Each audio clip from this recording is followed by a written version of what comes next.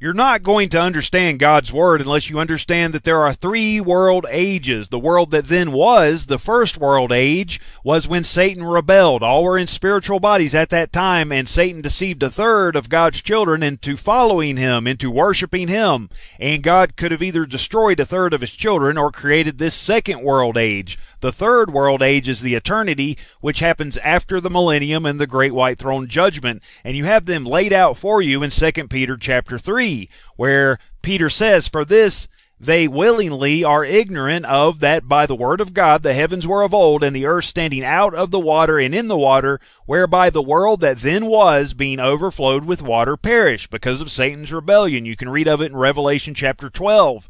That chapter goes all the way back to the first world age and up to Christ's first advent, and then up to the point in time which is still yet future, when Satan and his angels are cast out of heaven unto the earth, and that 5-month-long hour of temptation begins.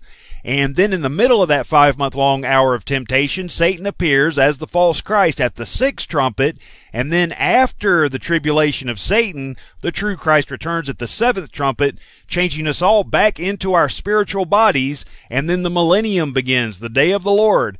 Let's continue reading in 2 Peter chapter 3 and verse 7, "But the heavens and the earth, which are now this world age, this second world age, by the same word are kept in store, reserved unto fire against the day of judgment and perdition of ungodly men." That great white throne judgment which transpires at the end of the day of the Lord, that is to say, the 1,000 years, the millennium.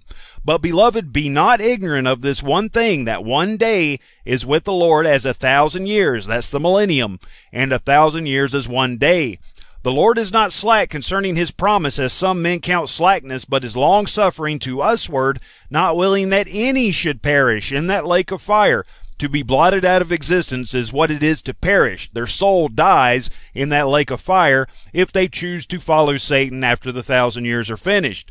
So it's not God's will that any should perish, but that all should come to repentance, to be saved through the Son, Jesus, whose name is Yeshua in the Hebrew, which means Yahweh's salvation. That's God's name, Yahweh, I am that I am. And it's not his will that any should perish, but all come to repentance. And that's the point of all this. That's God's plan of salvation.